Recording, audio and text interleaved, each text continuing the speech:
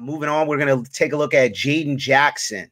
Jaidan is a class of 2021 out of Freeport High School in Freeport, which is in Long Island. They have some dudes out there, and we're going to be featuring some of their other players. Great program. Yep. He's listed at 6'3", 300. Let's take a look at it, at his highlights here. He aligns a lot on the edge, sometimes in a 5 technique. They put him align him in the interior as well. Also plays offensive tackle. Another kid, thick lower and upper body, has a bubble, good lateral quickness and change of direction for his size. As a defensive lineman, he's got good upfield bursts, shows good power and overall balance when he engages. He's able to unlock those hips and drive offensive linemen back.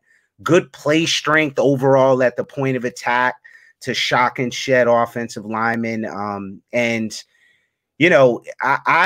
think this kid is going to stay inside at the collegiate level, but just an extraordinary athlete. I mean, you'll see him here with that reach block, and that's that quickness that I'm talking about. And I mean, he just finishes players off and has a high motor on every single play.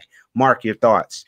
I think, first of all, I love watching this team play. Freeport, I love watching this team, play the game of football, and he's a big part of that. And if you really watch closely and you slow down his game tape, he's one of the first guys off the football, both offensively and defensively. He can move and run. I mean, he's running the ball. He's running right now almost like a tight end moves in space, which is what I look for from an offensive lineman.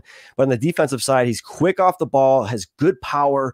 I mean, right there, he was unblockable in that play. I mean, was it a great offensive play? No, but if you look at how quickly he gets off the ball, his ability to use his hands, he's a special player. I think he's got a bright future. Awesome, man. I agree. Thanks a lot, Mark, for your thoughts. We'll see you next time.